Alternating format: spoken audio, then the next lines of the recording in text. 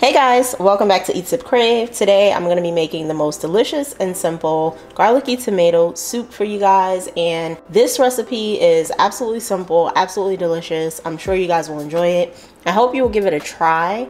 The recipe will be linked in the description box below at eatsipkrave.com, and without further ado, let's cook. Here are the ingredients that we're going to be using today. You guys can see it's really a simplistic list of ingredients. I have a couple of roasted vegetables that I'm going to be using, a can of whole peeled tomatoes. The variety really doesn't matter here, but use what you have on hand. I definitely wouldn't waste good San Marzano tomatoes on this, but if that is what you have, go ahead and use it. I have my spice blend, which will be linked in the recipe, as well as some sugar, some water, and some vegetable base. So let's go ahead and get started. So all I'm doing now is bringing the temperature of the Dutch oven up, and I have some olive oil inside. Now, typically I would have some onions that I'd be sauteing to go into this recipe, but because I'm using 2 roasted onions, that's going to be all of the fresh onion that I'm using, as well as the same with garlic. So the only thing we'll need to do here once this comes up to temperature is kind of toast up our spices a little bit, and then we'll go ahead and literally, it's almost going to be like dumping everything in the pot so that it gets cooking. We'll bring it up to a boil, and then we'll let it simmer, and this soup is virtually done. So all I'm going to do is dump in those spices and kind of let these just saute in the oil. Let it help make the oil a little bit fragrant. And that way the spices can come up to temperature with the actual pot. The next thing I'm going to do is pull out all of the garlic from the roast, and I'm going to be using 2 whole heads of roasted garlic. So this is going to be garlicky. If you are someone that doesn't like as much garlic, don't put as much. It's just that simple. Put what you prefer to your liking. I don't know if it'll be a garlicky tomato soup, but it'll be fine, I'm sure. And you don't have to worry about blending or cutting anything, because we're going to blend this up at the end. So I wouldn't waste time chopping ingredients. And I just have my first onion going in here. You want to try to stop the cook on the spices so they don't burn.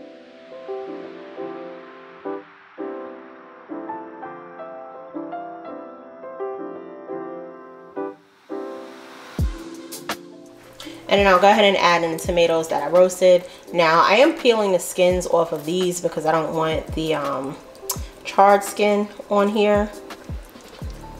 So once I peel that off, I'm just gonna go ahead and cut off the little bottom and drop those in.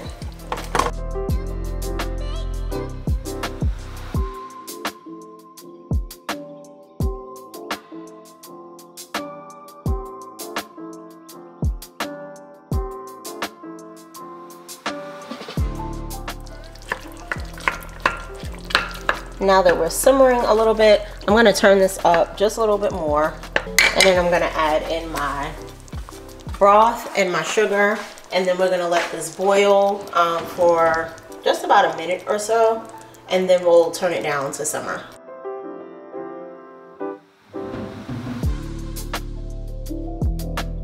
So far it smells good. It's nice and seasoned. As always, you want to check for seasoning towards the end of cooking, just to make sure that everything is flavored to your liking.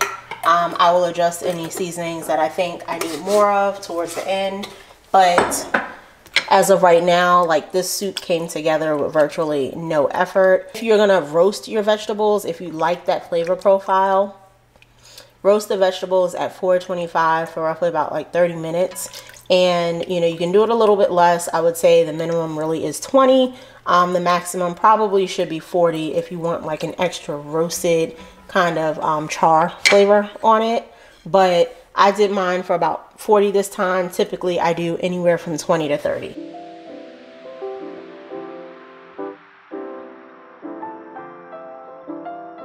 So now that this is boiling, all I'm going to do is cover the top over, reduce the heat to medium-low, and I'm going to let this simmer for about 20 minutes.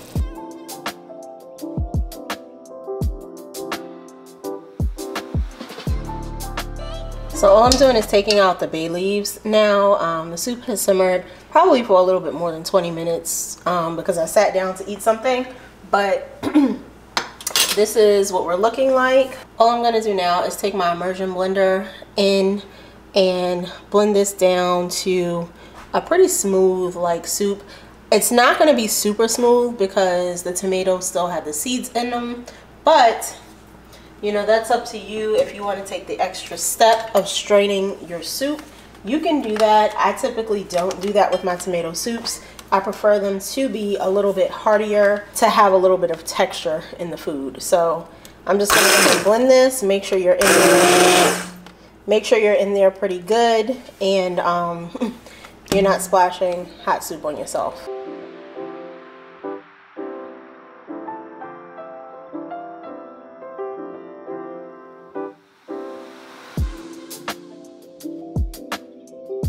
So all I'm going to do is give this a quick taste.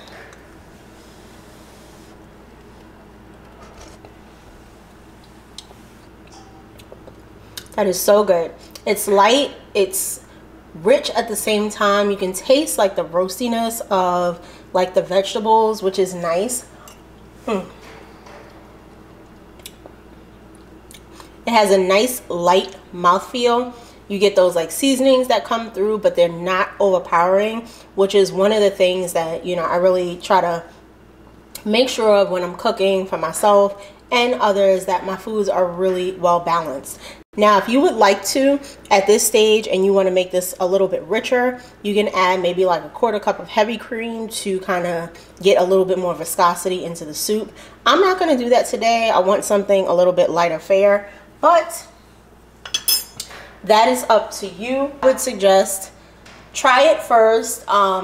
If you want it richer, then definitely go ahead and add the heavy cream. But this is basically the final product. I hope you guys enjoyed watching this video. I hope that you'll give this recipe a try. Leave me a comment in the description box. Subscribe if you haven't, like and share, and I will see you in the next video. Bye.